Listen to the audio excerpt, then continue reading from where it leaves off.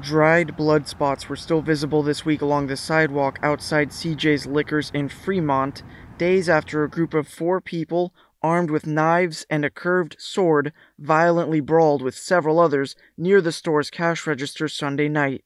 The chaotic incident resulted in the arrest of 2 men and 2 minor boys and the hospitalization of 3 people. Surveillance video showed 2 men enter the store just after 10 p.m. on May 2nd. One grabbed a bottle of liquor and placed it on the counter while the other approached with more items. Then 4 people, including one with a curved sword, walked in and confronted the 2 men at the counter. The person with the sword slashed at the back of the man at the counter before holding the sword high above his head. The man at the counter is then grabbed and put into a chokehold by another person. The person holding the victim in a choke position repeatedly stabbed the man in his grasp before he fell to the ground. My wife shot, she might work here.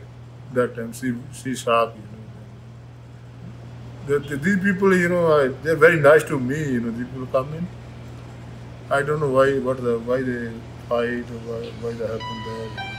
27-year-old Fremont resident Didem Velku was arrested for attempted murder, assault with a deadly weapon, and conspiracy. He's being held in Santa Rita jail on no bail on charges of predetermined attempted murder, assault with a deadly weapon, and false imprisonment by violence. A second suspect required surgery. Police said he will be booked on charges once released from the hospital. The 2 minors involved in the attack will also face charges for their role in the incident. 2 victims were hospitalized, but expected to survive. Dylan Bauscher, Bay Area News Group.